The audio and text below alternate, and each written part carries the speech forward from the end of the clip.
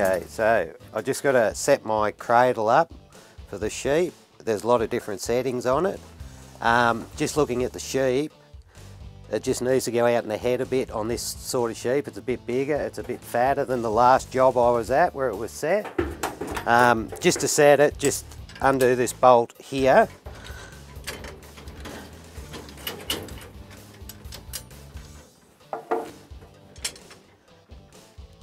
I'll just show you a few different settings that for different sheep, but like you can move it out at the back, you can go real wide like big sheep, crossbreds, stuff like that, or you can go right in if you're doing weaners, you can go right in at the back, and then at the front you can cross it over.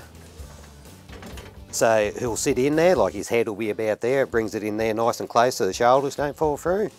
Or you can go there for a medium-sized sheep. It'll just you want them to fit nice and snug in there so they don't, when you pull them out, they don't go sideways on you.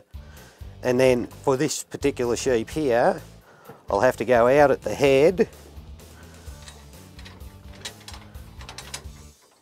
just like that. And I'll just have to go out at the back about 3. And then I'll do a couple of sheep just to see if it's all right. And if it's not right, I can readjust.